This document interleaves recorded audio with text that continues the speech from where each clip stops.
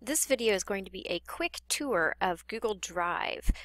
Drive is your one-stop shop access point for all things Google. It's where you can get to docs and slides and sheets and forms and create folders and organize your files and share things with other people. It's a great resource place. Now, each of those apps has its own little kind of home page, but I like to do everything from Drive because it's the easiest way to keep everything organized and get to everything from one place. So, first thing we need to know is how to get to Google Drive. Now I can always type in drive.google.com, and that's going to ask me for my login information if I'm not already signed in to Google. Another good tip to show you is that all over the place when you are signed into Google, you're going to see this waffle, this little apps manager icon, and when you click that, Google Drive is always one of your options. If you open up a new tab in Chrome, you will get that as well right over here. So lots of different options and ways to get to Google Drive. But I need to sign in with my Google account. So my school email address is already showing here. You might have to type that in. And I'll put in my password.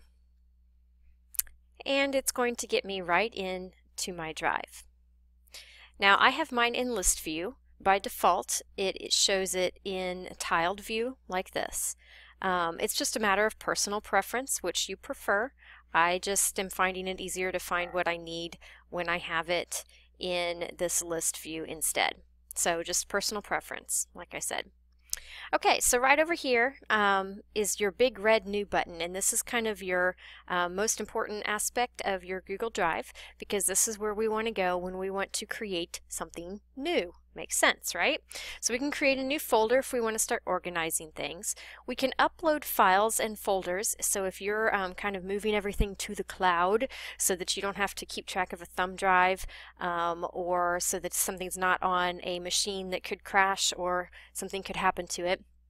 This is where you would go to do that. You can upload files and we can upload folders. We can also create new docs, sheets, slides, and wait, there's more.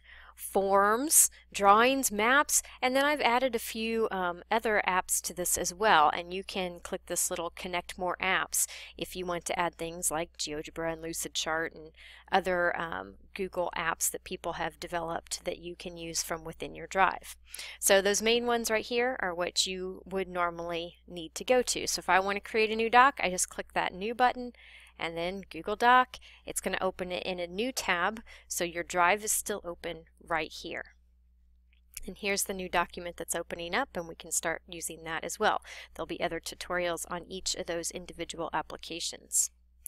One important thing for you to note is that you have a shared with me section.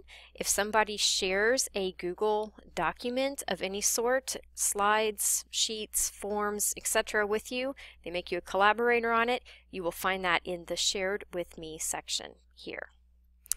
Okay, so we have these folders. It's really easy to organize things and move things around. So if I want to change this, the location of this particular file, I can just drag it to whatever folder I want to drop it into. Pretty simple. Another option that I have is that I can right click on it and click this move to button and choose the folder that I want it to go to. Now when I right click, I have lots of other options, and in fact most of those same options show up when I click on something. They show up here as well. It gives me a place to share it, to get the link to it so that I can share it with somebody if I have it set so that anyone with the link can view. I can preview the document, I can trash it right there, and then I have more options here. You get those same choices when you right click, so just two ways to get to the same thing. In terms of organizing your Drive, another option you have is to sort it in different ways. I like to keep mine sorted by last modified so that everything that I've used recently shows up at the top. But if that drives you crazy, you can certainly sort it alphabetically by the name of the folder or file as well. Okay, that is it for the very, very quick tour. If you want to know some of the more detailed items and settings and things you can do with Google Drive, please tune in to one of the other videos available.